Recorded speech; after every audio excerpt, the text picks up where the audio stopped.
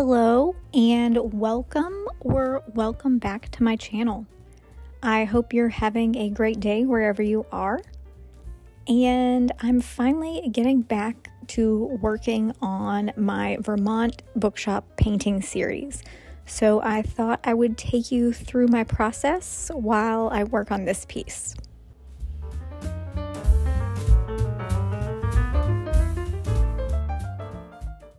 So sit back and relax. You can grab your sketchbook or your knitting or some coffee and just hang out while I paint.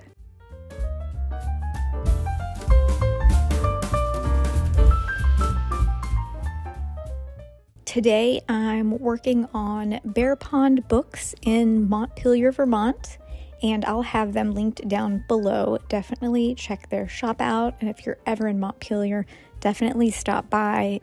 I really love this bookstore, and last summer we actually had some really insane flooding in Vermont, and sadly they ended up having about 3 feet of water, I think, in the store. They had to close for quite some time to basically gut the entire shop and put in all new flooring, shelves, and everything, but thankfully they were able to reopen last fall. So I wanted to paint their shop to celebrate, and I've been meaning to do it for a while.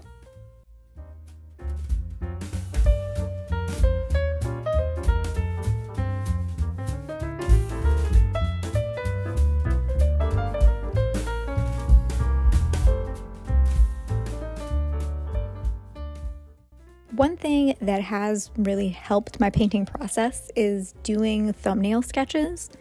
I usually do multiple. I have a grayscale sketch that I do first with just pen and marker, just to get the layout down and kind of get an idea of values, and I then can use that for a reference to scale up to the larger piece.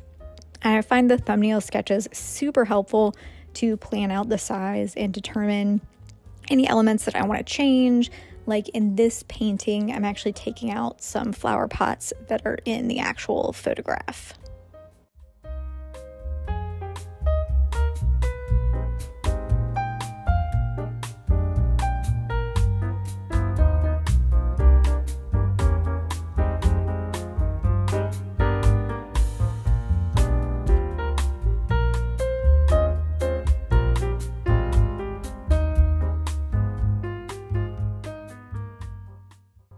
The thumbnail sketches also make the overall process less stressful for me because I have something that I'm already happy with that I can refer back to, and I'm basically just kind of resizing it and making it larger. So I've already done it once, so I tell myself I can do it again, and it kind of takes the pressure off.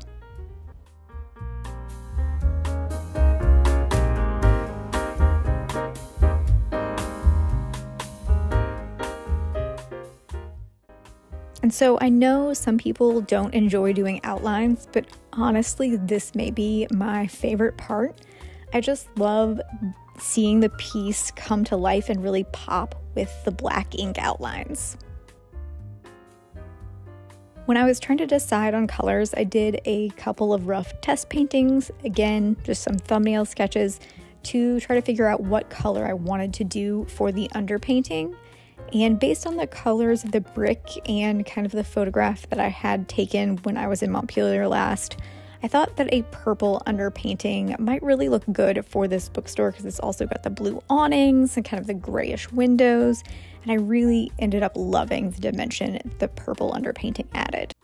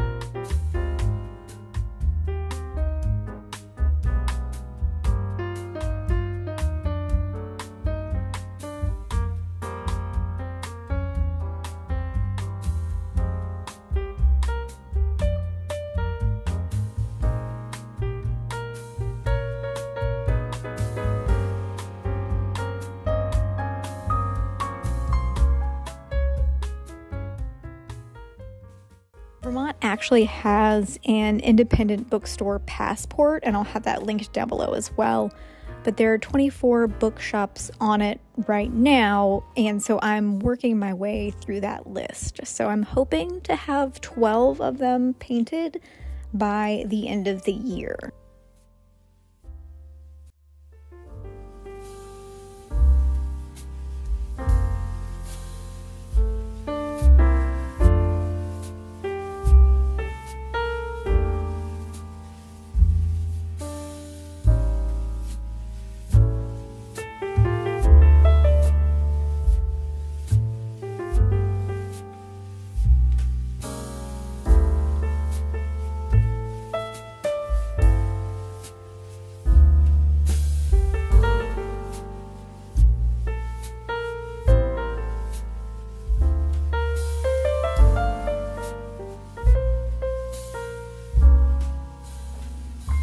We keep the coffee over here, the paint water over here.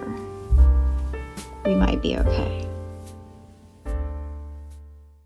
So I did this piece over the course of about a week or week and a half because I needed to let the different layers dry in between. And it was really nice to have a more relaxed pace while I worked on this project. And it was also nice to have something that was already started and like hanging out in my studio that I could just spend a little bit of time working on each day. And I didn't have to come up with like a new project or start on a new blank page. So I really enjoyed this process.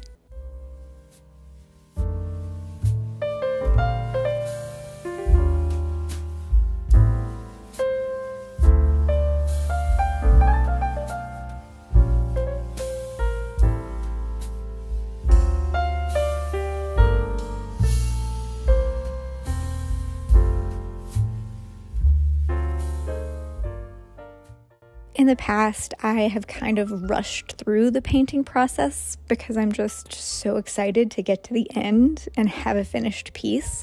But I'm really glad that I took my time, and I definitely think it paid off.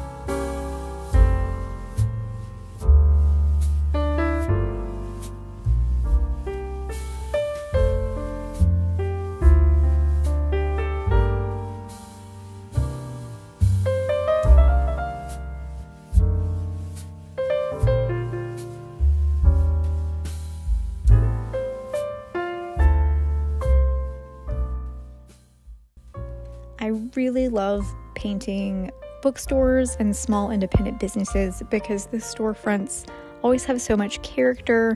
Like with Bear Pond, they have this really fun little metal dude sculpture guy outside with books in his arm, and he's waving at everybody, and it just makes me smile.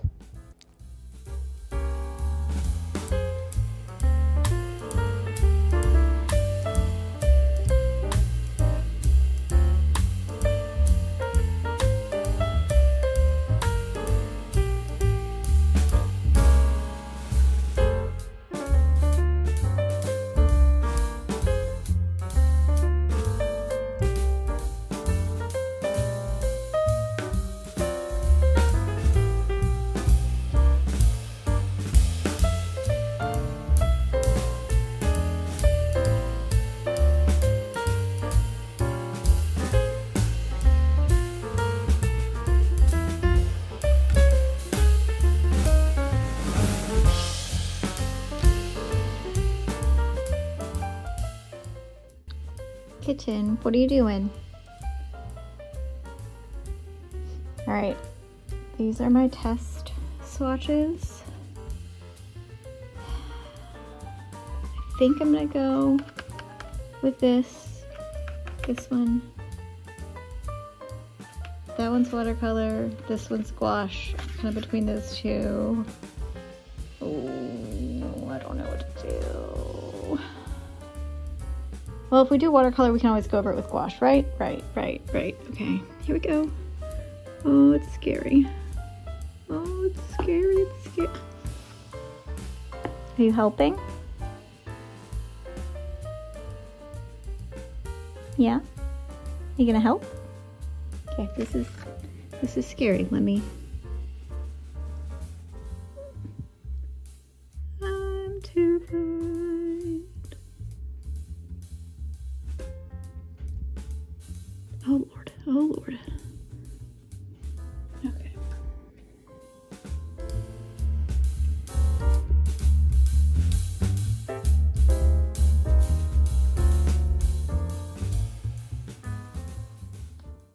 By far, the most stressful part is always the lettering of the sign. The letters are so small, and I really want to try and get as close to mimicking the typeface as I can. I just really think the lettering and sign for independent businesses is such a unique detail for each shop, so I try really hard to get it right. And when the lettering is white, like with Bear Pond, I have to use such a tiny brush, and doing it in paint is really hard, but I'm really happy with how it ended up turning out. But I was definitely stressed about it for a while.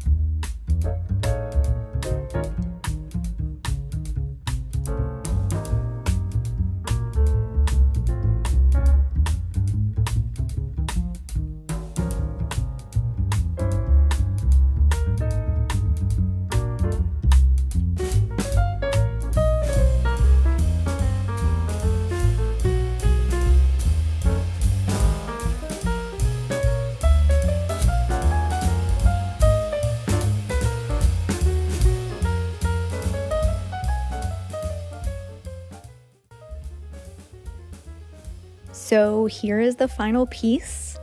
I'm really excited that I'm getting back into this series, and I hope you enjoyed seeing a little bit of this process. Definitely check out the bookshop passport below, and check out Bear Pond Books if you're ever in Montpelier, and I will see you in the next one.